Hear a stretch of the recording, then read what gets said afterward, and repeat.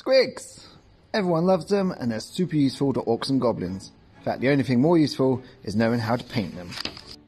Hello everyone, how's it going? I'm Ricky and this is my realm of colour. Welcome to part 3 of painting Grinkrak's Looncourt, where I'm going to show you how I paint the Squigs.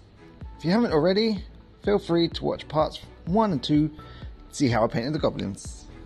As Grib the Wonky Lance, great name, has the biggest squig, it's a perfect canvas to show how I paint them. I've got the colours for the skin ready on my wet palette. As you can see, I've finished the rest of the mini, minus the base, which will be in part 4. Starting with corn red, I'm going to cover all the skin areas. This takes a couple of coats to make a solid base coat. You can apply this fairly quickly, just be very careful you don't get the areas you've already painted. If you do, you can quickly wipe it off with a damp brush before it dries.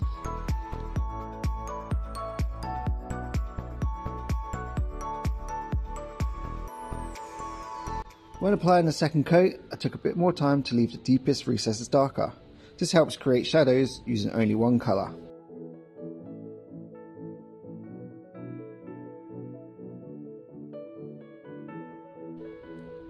Once that has dried, I made a 50-50 mix of corn red and Stegodon scale green. This will be our deepest shade, so apply it only to where the shadows will be the strongest. When that shading is fully dried, I start highlighting. The first highlight with Wazdaka red. This is a colder red, so it's perfect for cave dwelling beasts such as the Squigs. I will cover a large portion of the skin with this colour, but I start looking at where the highlights will be, and of course leave the shading and some of the corn red showing. Next up was deciding to highlight with orange or pink, and the paints gave me the answer. Squig orange it is. This will be a thick highlight and dotting all the lumps. I'm guessing they're warts.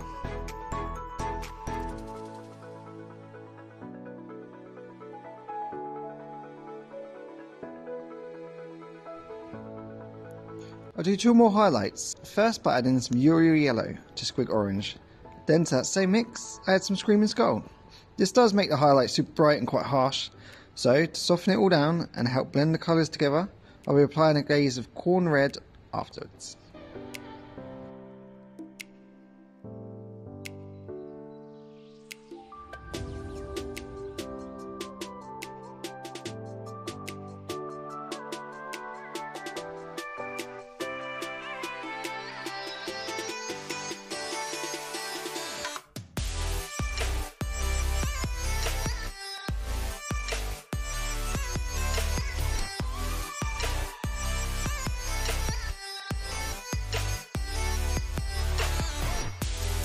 Before I get ahead of myself, I'm going to paint the face and the lips. I choose to do this with a pink tone to draw your attention to the face. As faces are one of the main focal points of a model, it helps to find ways to make them stand out, especially when it comes to creatures such as Squigs, where it's predominantly one colour. So, for the pink lips and the face, I mixed some Wazdaka red with a small amount of Screaming Skull. Again, the highlights are concentrated on the upper areas, and on the lips I did vertical lines to add texture. This could represent dry, chapped lips.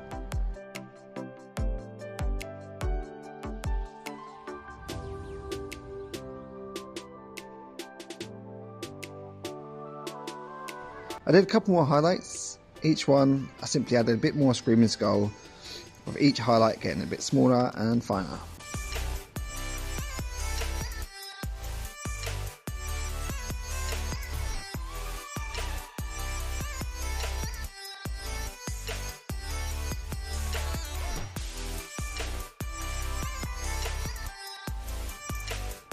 So I was going to paint the feet a purple tone to add some interest to the model, but afterwards I realised it was too similar in colour to the base, so I went back and painted them the same colour as the main body of the Squig. I was going to cut this part out of the video, but I wanted to show it's perfectly fine to experiment with your paint job and repaint any areas you're not happy with.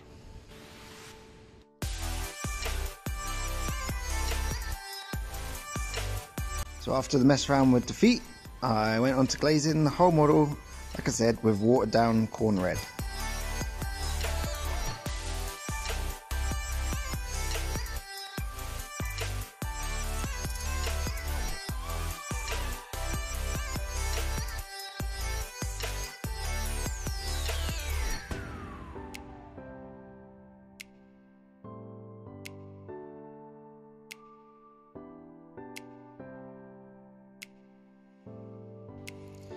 And once the glaze had dried, I grabbed some purple paint and just watered it down a bit and ran it around the mouth just to add a bit more interest to it and draw your attention to it even more. When it came to the eyes, I simply dotted them with a bit of bright green and added a little bit of yellow to add a bit of glow to them. The horn, teeth and claws have all been base coated with Rhinox hide, being as careful as you can to not get any on the skin. There are two ways you can highlight the horns, having the more natural way, being darkest at the point, or a more artistic way, I guess, having the point being the lightest. For this mini, I'm going for the lightest at the point. For a first highlight, I'm using Squigs Brown. I layer this on, covering about 75% of the area. For the horn, I apply highlights and lines going up. These lines, you want them all to be finished towards the darkest areas. Further highlights will be added using Samiza Desert, then Screaming Skull. Each highlight being further up towards the points of the teeth, the horn and the claws.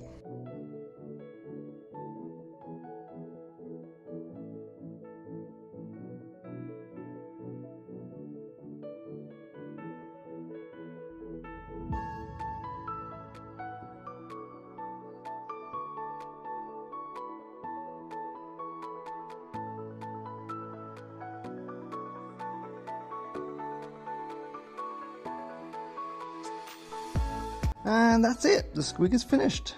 I really like the way pink in the face helps it stand out. It just adds some extra character for me.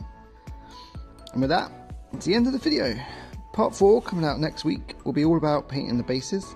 So if you'd like to know how I do them, don't forget to subscribe. And why not hit that like button while you're at it? It really helps for others to find my video. Thanks for watching. I hope to see you next time. Goodbye everyone.